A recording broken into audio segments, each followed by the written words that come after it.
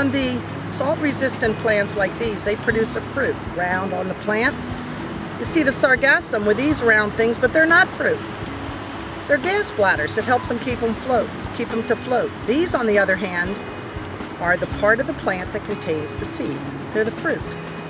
Round on a salt-resistant plant, round on a salt-resistant plant, two very different functions.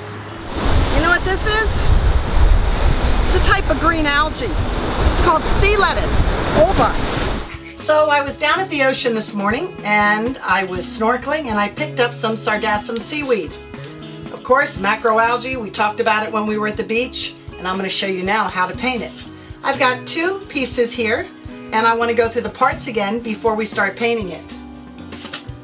This piece here, which looks like the stem, is actually called the stipe. We're going to be putting that in first. And all of these branchy leaf looking things are called blades, and I'm going to show you the skills on how to paint those with one stroke.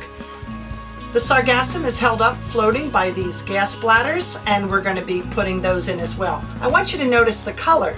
We have yellows, we have orange, a little brown. As the sargassum dries out, it gets a little browner.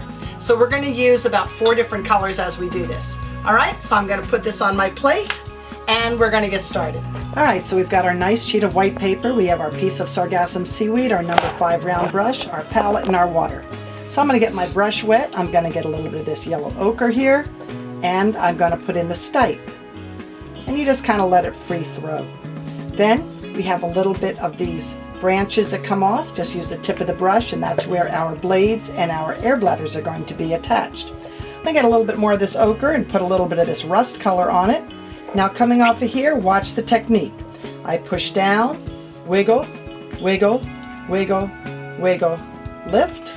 Over here, push down, wiggle, wiggle, wiggle, wiggle, lift. I'm going to get a little more of the ochre color because we're going to do a combination of many colors in the brown family. It is brown algae. Push down, wiggle, wiggle, wiggle, wiggle, lift, and wiggle, wiggle, wiggle, wiggle, lift. Let's get a little brown and go ahead and do those air bladders. We make the letter C, we attach it, we fill it in and leave just a little bit of white. Again, make it a little bit extension, make the letter C, fill it in, a little bit of white. So I'm getting a little more water, I'm going to get a little bit of brown, a little bit of that ochre. And I make the letter C, I fill it in, get a little bit of white.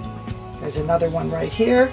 Those are the air bladders that allow it to float. A little more of the rust color and push down, wiggle, wiggle, wiggle, wiggle, lift, and wiggle, wiggle, wiggle, wiggle, lift. And you can continue adding the air bladders and the blades onto your painting, and when you're done, your painting will look like this. Our sargassum seaweed, brown algae.